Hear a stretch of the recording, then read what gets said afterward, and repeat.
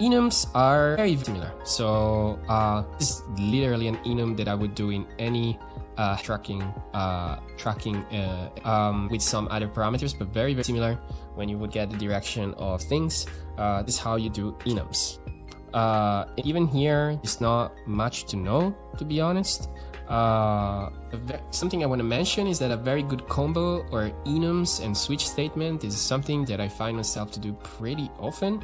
So just bringing it here for you, what you do is something like this. So you just like an enum which has a very limited amount of options, and then based on those options you just do something else. So this is something pretty common structure that I've seen in Unity so many times, and also appears to be in TypeScript easily. So once again, I hope you find comfort into thinking that TypeScript can be very similar to C#.